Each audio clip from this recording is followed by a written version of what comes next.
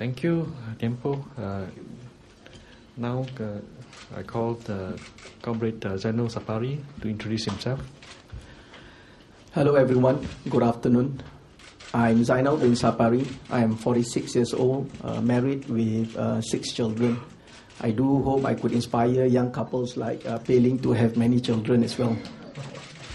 I come from a family with a humble background. My father held 3 jobs, and my mother had to work as well to support the family. Despite my parents being low-wage workers, we were still happy and grateful with what we had then. During our growing up years, we stayed in the workers' quarters provided by the expatriate family my parents were working for. This helped my family a lot because our utilities were fully paid for by the expatriate family. My family moved out to a 3-room flat in Bedok North when I was 14 years old. I'm the only one in the family to made it to university with the help of the government special Malay bursary. My parents' tenacity and perseverance to provide education for myself and my siblings impacted my outlook on life tremendously, and I see the importance of education as a social leveler.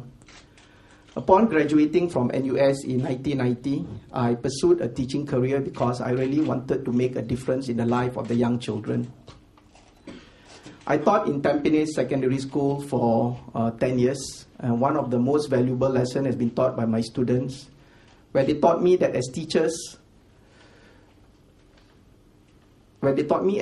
we should never underestimate the power of our actions, in words or in deeds.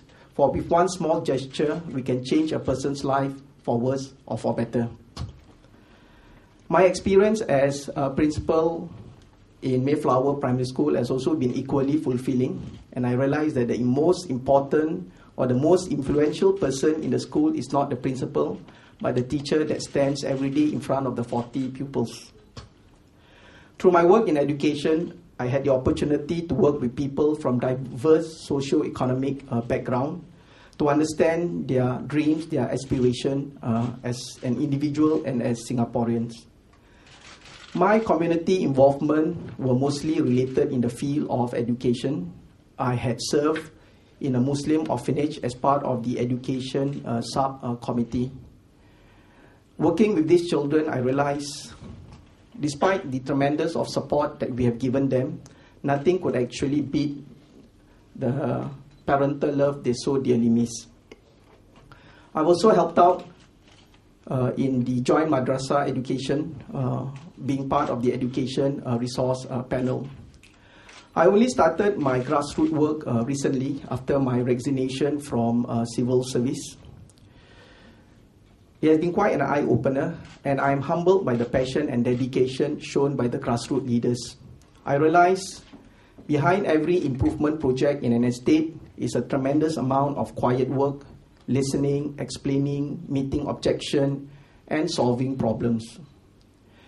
It has been a long journey, and I did a lot of self-reflection before I decided to join politics. I've spoken to my friends, my colleagues, and many of them without exception have encouraged and affirmed that I would be able to serve the people well should I decide to choose this path. When I was a principal in Mayflower Primary School, my staff and myself, we wanted our children to be exemplary citizens, and we set out to inculcate the core value of willingness to lead and serve. I think the time has come for me to walk the talk, and I hope I could inspire my students to do likewise and serve the country when the time comes. I joined politics as a personal calling. If my late mother had been here, I think I would have received her full blessings. If elected, I would strive my very best to serve the people together with my other fellow PAP colleagues. Arwah ibu saya pernah berpesan, bila seseorang itu diberi tanggungjawab, ia adalah amanah daripada Allah. Dan tanggungjawab ini mestilah dilaksanakan dengan ikhlas. Saya telah berpegang kepada pesan arwah ibu saya dan segala tanggungjawab yang diberi kepada saya sebagai bapa, sebagai suami dan juga sebagai pendidik, saya telah dapat melaksanakannya dengan baik. Kalau saya dipilih rakyat untuk menjadi ahli parlimen, saya sedar juga yang saya diharapkan dapat memainkan peranan yang lebih dalam membantu dan meningkatkan prestasi masyarakat Melayu Islam. Saya berpendapat bahawa masyarakat kita telah banyak membuat kemajuan, tetapi masih ada lagi banyak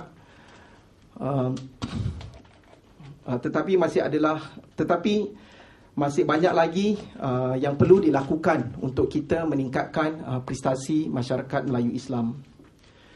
Saya yakin jika kita dapat meningkatkan pendidikan anak-anak Melayu Islam, selagi kita akan dapat membantu mengatasi masalah pekerjaan yang dihadapi oleh setengah-setengah keluarga Melayu Islam yang menghadapi masalah mendapat pekerjaan yang baik kerana kurang pendidikan atau kemahiran. Saya akan menawarkan pengalaman saya dan juga kerja saya di Union kepada badan-badan bantu diri Melayu Islam untuk bekerjasama dalam usaha membantu masyarakat kita. Terima kasih. Thank you. Sese.